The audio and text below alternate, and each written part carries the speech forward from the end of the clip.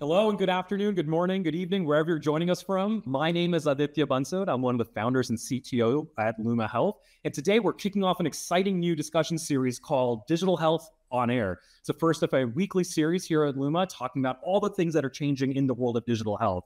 We'll have various guest speakers, we'll have various topics, we'll have various Luma folks join, talk about all the things that are helping digital health in the United States transform to be more patient-friendly, more accessible, and just better for outcomes. Today, I'm joined by Spiro and Tara, two of our incredible account executives here at Luma, to talk about a very specific topic for our inaugural on-air episode, which is effective patient scheduling in MEDITECH Expanse. Kind of an interesting topic to kick off an entire series with. And the number one reason why this is top of mind for everybody, why now, why do we want to talk about this today, is because competition and challenge of actually building a patient-facing digital experience across a very competitive landscape. So we'll kick off into discussion. And to start us off, we're going to start with a couple intros. And I'd like to have Tara, if you want to tell us a little bit more about where you are, where you're from, where do you live, and where do you work inside of Luma, and kind of the things that you hear from your customers. Sure thing. Thanks, Aditya. So again, my name again, Tara Guardia, one of the senior account executives here at Luma Health. I work specifically with regional hospitals in the Northeast and mainly on MEDITECH. So this is definitely top of mind for all of my customers because in the Northeast, it's a very, very heavy and dense healthcare landscape. So, regional hospitals, their story goes that, every day is a fight to stay alive. So creating that seamless patient access, whether it be for a patient just to simply schedule a visit or have direct access to their care team when they need to have a conversation, is always top of mind. And I would say at the forefront of every evaluation that I have. Regional hospitals as I've grown to know and love them in the year and a half that I've been working with them so far, is that they're really the heartbeat of their communities. And they're often looked at as the economic backbone of a small town or the communities where they are. They've been around hundreds of years in some cases. So being independent and being able to keep their patients coming back and close to home is always, like I said, at the forefront of my evaluations, and definitely a top of mind topic, I would say, for all the leadership teams that I work with. So access, and how can we, compete against these larger healthcare enterprise systems that they're neighboring. Yeah, I mean, we hear that all over the place. I had the opportunity to be in Shreveport, Louisiana yesterday, talking to a 100-year-old MEDITECH powered system, and very similar stories around access. Spiro, you joined me here in the South. Tell us where you're at, what you see, and kind of give us a little intro about Spiro. Appreciate it. Yeah, Spiro. I'm one of the account executives here at Luma Health alongside Tara. I'm based out of Dallas, Texas. Go Texas. So I cover most of the central part of the U.S. and the Midwest. And on the flip side of the coin, with what Tara faces in the very densely populated areas, a lot of the folks that I work with are in very rural communities. And we're oftentimes they're the only player in town, and they're faced with a patient population where really that's their only option for healthcare. A lot of cases, they're the largest employer in their area. So ultimately, what the folks I work with are looking to solve for is improving digital access across the care continuum in a way that allows them to stay competitive with other health systems that may be in a nearby major town, or just delivering that elite experience for their patients just because it's the right thing to do. Yeah. So a lot of the folks that I work with, they're laser focused on that. And I think Aditya, you're probably going to hit on this later, but I was working with a group in Missouri actually yesterday at one of the Muse events, and it's becoming a real thing across all of rural Missouri, bringing digital access to the forefront of all patient experience, and it's becoming a hot topic with the community for sure. Yeah, I'm excited to have this discussion.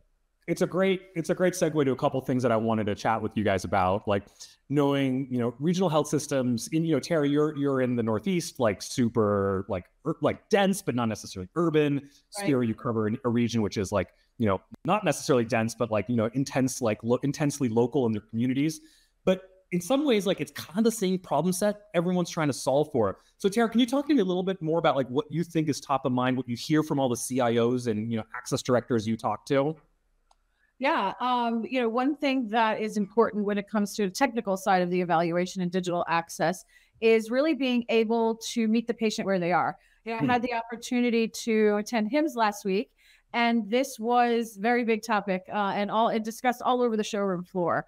You've got lots of competition out there that we've mentioned. So, having an access or an online scheduling system that allows a patient at, let's say, any time of day when it's convenient for them to go and schedule a visit is important to do so. But then to the CIOs on the technical side of things, to be able to do that internally with one integration, one platform that they can scale with is definitely important, because while access is on the forefront, there's all kinds of other workflows that stem from that also need the automation. And, I think a lot of my customers turn to Luma for this because we can scale with them, and we can do this with one integration into their system.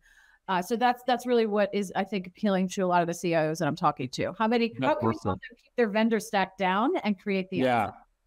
Well, I think, Spiro, like, you have a real lived example with our friends at Northfield. You want to talk a little bit of kind of the problems that they were looking to solve, things that were interesting to them, and I happen to have a fancy visual, so it's a great tee up for that. But I think, again, urban areas kind of in the Northeast, but also rural Minneapolis, very similar set of problem set. Love to hear kind of from your words what they were solving for. Yeah, great segue. And Tara, I think you're hitting the nail on the head. Northfield, Minnesota, about an hour away from Minneapolis, St. Paul region. They're really the only player in town, but a couple hours away. I mean, they're nestled in between some large major health systems that they really have to compete on experience with. Right. And so, Northfield is looking to partners like Luma to really be able to deliver that seamless digital access for their patients in a way that's deeply integrated, that allows them to compete with the larger organizations that can afford systems like Epic and that can leverage all the digital tools at their disposal.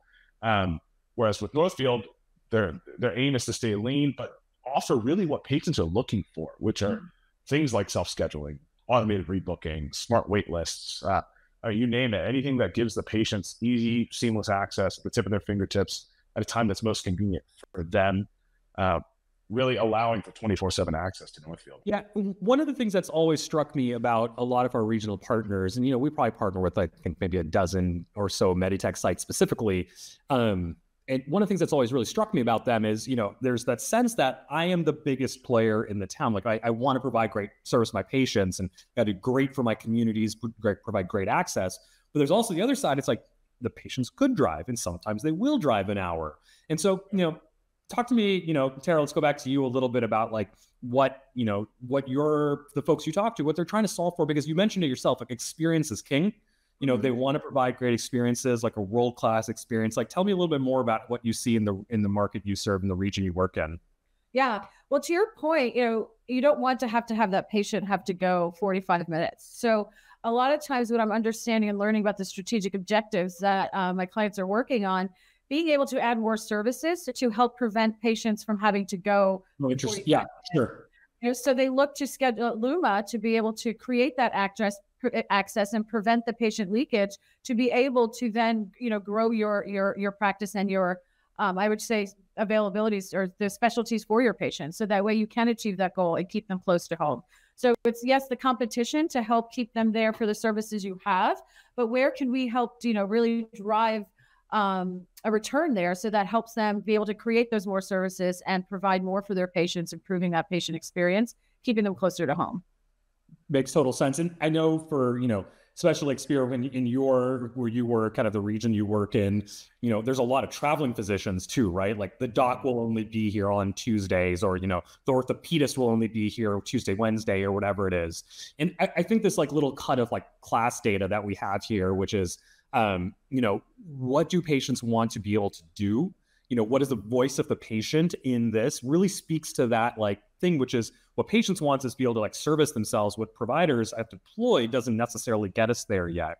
And I'd love for you to kind of talk a little bit more about how health systems that you talk to really look to technology to kind of help bridge that gap. Yeah, for sure. And I think this is a great point. And a lot of times when you start to think of the ideology of patients as consumers, I think of the last time you were really ready to buy something that was important to you, right? You go to the place that gives you the best experience. Full stop. I can absolutely say the number of times I've bought something on Amazon and didn't look at the price, even though I knew I could probably gotten a little cheaper at Walmart or Target. Yeah, it's easy for you, right? I know. Yeah, I mean that's really what the shift is meant to do and that's how groups like Northfield and other partners that we work with are able to really compete against these mega health systems is by deploying these digital solutions that allow them to provide that Amazon, quote unquote, big air quotes, Amazon experience of ease. My favorite thing I hear from a lot of systems that I get a chance to talk to is we want to provide that like pizza tracker experience, right, from Domino's. Yeah, and, yeah, you're both kind of like chuckling at it, but it's like you get it, right? You get that, like, yeah. So it's funny. I actually recently, like a week ago, actually did order like a pizza from Domino's. Like, oh yeah, this is pretty cool. Like, it actually, like, the driver, like, no, John is making a pizza. I'm like, oh, cool. Okay, John's gonna, and then like Frank is delivering it. I'm like, there's a whole thing around the consumerization, right? Around like, how do you provide that experience? And one of the things that I want to maybe switch to is we've talked a lot about the patient's perspective, but let's also talk about the staff and like the IT teams and like those folks, because in a health system, it's you've got your patients, you've got your payers, but you also have the system itself that needs to be invested in and built and like returned economics to getting the ROI. So a lot of our conversations, Tara, talk a lot about, and you mentioned this in kind of intro around integration, like how good can integration be? Because building an experience that's beautiful on the internet, but is not so great when you're actually working in the clinic, that would never fly, right? So tell me a little bit more about what folks talk about with integration. Yeah. So the first thing I hear, they don't want to have staff in two screens. So that's important because the streamlined value is being able to work out of one system. And the beauty about, Luma being able to help accommodate this for the technical side of for the technical teams is that with our platform, with not just our scheduling solutions, all of our solutions working together in tandem, keep the staff out of two systems as much as possible. Our goal is to maximize the investment into MEDITECH Expanse. I work with all the time. So we're always going to work to push the portal for helping patients gain access. But the reality is portals are only adopted by about 30% of the population. So what Luma is going to do with our fully bidirectional integration is be able to improve the staff work balance by having a multitude of workflows being able to be automated with one integration and allowing them to really work in MEDITECH or whatever the EHR may be, and not having that still be the source of truth, and Luma stays in the background. So by doing that, we remove a lot of those manual steps for the 100%. And Tara, you're just leading a horse to the water here, and I'm just going to take a step because we happen to have, it's not like you didn't plan this, but we absolutely did. We have kind of a video of just kind of showcasing how this works. So I'm just going to throw this on the screen real fast, and I'll narrate it for the folks at home. So what you're seeing on the left side is a Luma scheduling experience, right? Finding an appointment, identifying yourself as a patient. And what you'll see very quickly is that appointment booked directly into CWS, right? It lands right there on the schedule. And like Spiro, when you talk to folks, like, I assume no one really wants to do double data entry. I feel like that's telling you like the sky's blue and dirt is brown, but like people, I mean, it's a still consideration that people want to think about. So like, what do you hear? Like what's important for that integrated experience, for that true bidirectional integration? Yeah, I mean, that's just mission critical, right? Like, Tara, I'm sure you're experiencing the same thing with the folks that you work with, but I mean, every health system in the country is facing, in some capacity, a situation in which they're short-staffed. And, these manual workflows cause just a ton of downstream impact on the staff, which then trickles down to the patients. And so having a seamless integrated experience where staff isn't having to play this swivel chair game, where they can just work directly out of the source of truth is just, it's paramount. It's totally what 100% required today. Yeah. And when you guys think a little bit about, the experience for the staff, like, we've done a bunch of projects. One of the stories, Spiro, we had an opportunity to go on site at Phelps Memorial in Holdridge, Nebraska. And there was a story, you'll have to keep me honest here if I don't remember it correctly. They went live with some self-scheduling, patient self-scheduling expansion on Friday. And on Monday, they had a half a dozen appointments booked. Like, tell us of that story a little bit. If I got it wrong, tell me. I mean, you're pretty spot on. So they went live with online scheduling as a soft launch on a Friday, and put it on their medical group website. So not even on the home page, really. And it required patients to have to know where to go. And somehow over the weekend, with no marketing effort at all, no marketing. I mean, literally, there was no communication done to the community. Several patients, a small handful of patients had already booked their appointment online. I mean, just to show that like these patients in a very rural farm town, even they were like this is awesome. We want this, and we're going to use this. Yeah. Well, one thing, Tara, it sounds like you've heard similar things. I did. You're hitting the nail on the head here, and I think patients are that right there shows that patients are thirsting for this. And I was having a conversation with one of my potential clients the other day, and for them, the catalyst behind them wanting scheduling was because they want, again, back to that theme of meeting patients where they are, the ability for patients to be able to schedule outside of, say, 9 to 5 business hours. So we were looking at some of the data from our current customers, and it was showing that 52% of this larger multi-specialty group, 52% of their patients booked after hours. So that's 52%. I mean, that's a huge stat, and a large amount of patients that are now having a better patient experience because they don't have to, leave their job or do this on their lunch break. They have the opportunity to go on the weekend or after hours to have that same access and just be able to book in minutes. So 52% is quite a large amount. It's a big number. It's a really big number. And Tara, we were talking a couple minutes ago about, challenge hiring workforce, hard to get, and people to the labor cost challenges. Yeah. Do you feel like a lot of systems that you talk to and when you share that stat with folks, they look at that as an opportunity or way to scale up without adding tons of dollars? Oh, absolutely. Again, another buzz term I should say is do more with less. So I mean, it's exactly what they're looking for.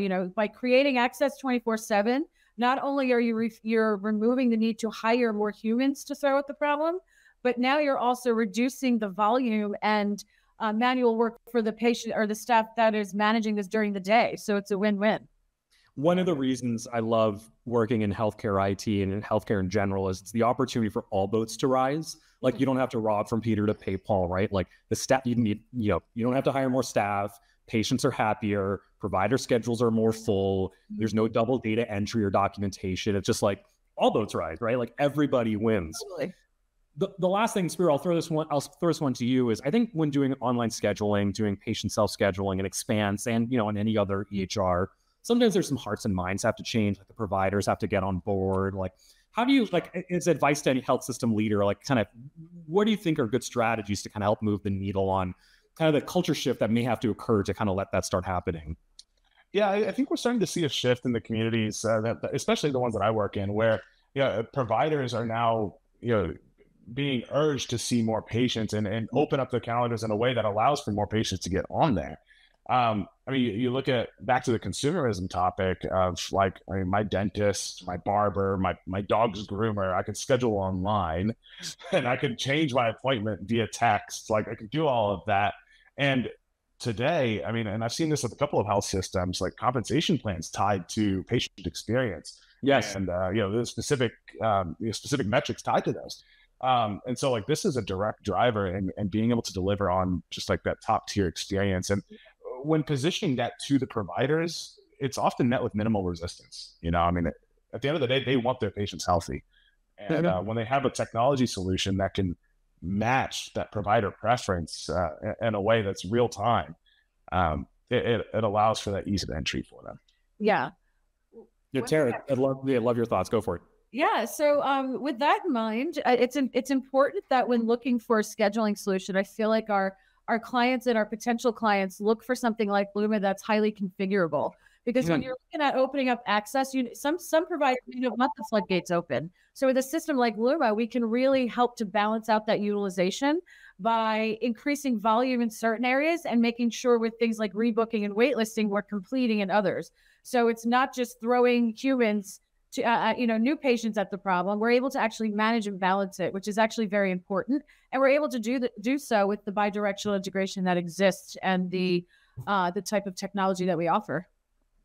I love that. And, I got this, the same sort of thing around the control elements. I literally got an hour ago a text message from my dentist that says, if you don't confirm this appointment, we're going to offer this slot to somebody on the wait list. I was like, aggressive? But I get it. You're running a business too. I get it. Nobody likes to go to the dentist. That's just the way it goes. I know. I'm definitely showing up. they have to be a little bit more persistent. So let's take the screens here off. Let's just come back to the three of us. Would love, kind of any final thoughts around what can systems who are looking to do great patient-facing scheduling experience with Expanse, one bit of advice, Spiro, one final thought, one piece of advice for CIOs and access leaders. It doesn't have to be hard. Now that we're over the hump, now that we're over the hump of COVID and margins are improving, groups are looking for ways to scale in a way that's efficient, and leveraging a technology partner that's deeply integrated and embedded within your MEDITECH experience. It allows for that ease of scale without rising human costs as well. So there's a lot of good work happening and more to come. Love it. It doesn't have to be difficult. Tara. Yeah, the one thing I would say, especially for the technical evaluators out there, is that not everything, not all workflows are the same. I highly encourage folks to really dive into that integration and the platform that you're being presented. Because what you'll find with Luma, not only are we bi-directionally integrated, but we have created all the engineering for our own solutions. So that means our entire platform talks to each other. And that gives you the opportunity to really systematize over time and scale. You want to make sure you do your research and dig in and say, did this vendor create their technology, or is it a result of a merger or an acquisition? And does that result in additional integrations into your system? So I feel like when we unpack that is definitely something that is of huge value for the CIOs to really explore. Love it. Yeah, that's great advice from both of you. I mean, both when looking at existing solutions, but how to actually scale up your, and build out a very sustainable patient self-scheduling opportunity. And with that, Spiro, Tara, thank you so much for joining us on this inaugural edition of On Air. We're excited to kind of share more about the future of like what we see in the world of digital health, both from, our own team, from people in the wild, from thought leaders. This is the first of a long set of activities here to kind of share what's best and what's happening in digital health. We'll see you next time. It's magic. Thanks for having us.